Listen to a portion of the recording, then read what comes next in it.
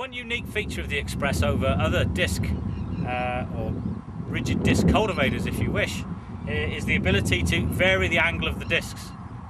This we achieve because each of the disc assemblies and the bearing assemblies are mounted individually on a stalk, mounted in a bearing housing, and this arm assembly connected with a rack can then be moved left or right and conversely adjust the angle of the disc. And in doing so, we can then influence the amount of soil that's moved.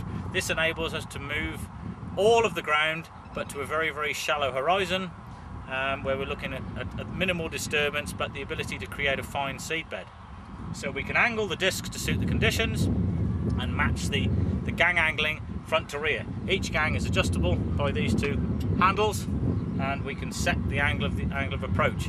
So in a very coarse, perhaps a high trash situation, perhaps behind grain maize, we would perhaps set the discs very passive, almost straight, so that they create a chopping action. Whereas in these sort of conditions as we've got here, where we're looking at inverting as much as we can, we would put more of an angle on the disc and run it a bit shallower, but maximum inversion can be undertaken. As far as protection for the disc assembly is concerned, there are two versions available.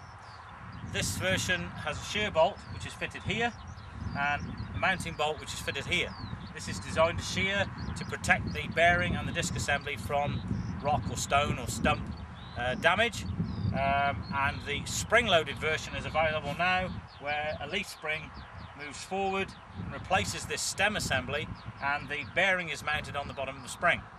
That allows us somewhere in the region of about 130 millimeters travel over any obstacle. With any minimum tillage system, we're looking at maximum inversion and maximum consolidation. Consolidation, not compaction. And consolidation is achieved with the use of the patented Simba DD roller. And I'll come to the details of the roller in a second, but the adjustment of the machine regarding depth is achieved very, very simply on this pin and bracket arrangement, vernier arrangement, whereby we can have a coarse setting of a range of holes. We just merely remove the pin, move the stop, or we can reverse the stop, and that will give us a fine setting. So very, very easy and simple to adjust. And obviously we're adjusting the depth of the machine here, not the depth of the roller. The mounted X-press is fitted with what is known as the DD Light.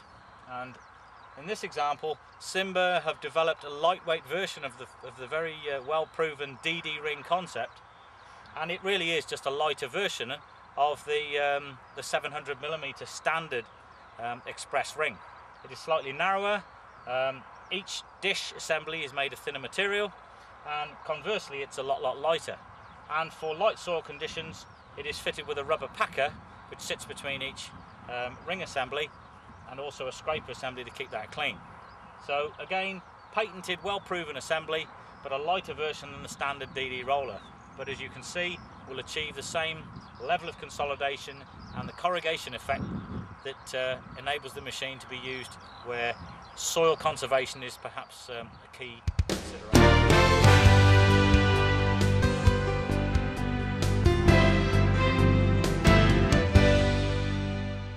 In addition to the mounted X-press, just want to give you a run through of the EPS5 Crowman Asher seeder unit. Very, very simple pneumatic seeder unit which can be mounted on numerous machines, power harrows, cultivators, rollers, and in this case we've mounted it on the X-press for very, very easy application of brassica crops, swedes, grass, small seeds basically that can be broadcast very, very easily, very, very cheaply into a consolidated seedbed.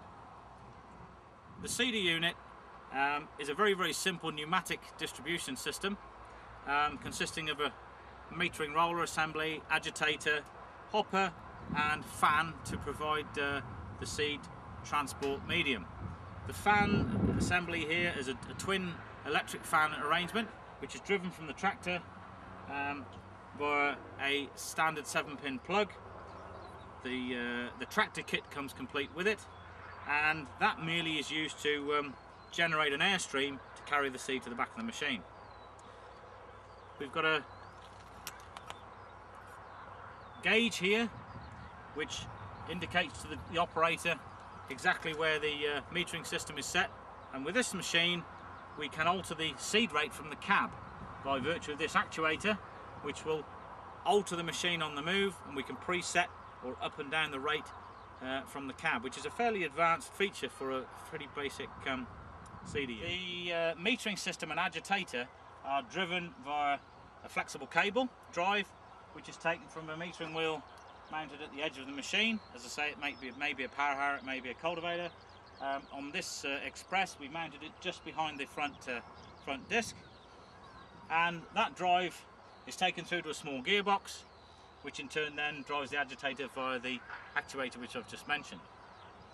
Seed is then delivered via a set of hoses down to a distributor plate, which is mounted on a bar on the rear of the machine. Now the bar can obviously be mounted ahead of the roller for optimum incorporation within the soil and consolidation by this roller, or it can be added after the roller for subsequent harrowing or rolling later on. The metering wheel is lifted out of work for transport, and a chain hooked up thus. So say a very simple cable arrangement, and also a handle here which is used for calibrating the unit. In conclusion, the Simba X-press, mounted Express in this case, in combination with the Krumenacher EPS5 seed box, offered us the ability to offer a very cost-effective method of establishment of green feed, pasture, small seeds basically in a fodder crop environment, and incorporate it into a minimum tillage system. We've got the ability to utilise 120 horse tractors with a very compact machine, but a very durable machine, and a lightweight simple seeder system, which is obviously, because of its pneumatic delivery nature, capable of working on steep inclines and alleviating all the problems associated with traditional full width seed boxes. So all in all, a very simple machine, easy to use, easy to set up, and certainly worthy of consideration in many situations where normally a traditional drilling system may be considered, but with the ability to utilise minimal tillage to retain moisture, alleviate soil, wind, erosion, and to provide an environment where we're incorporating more trash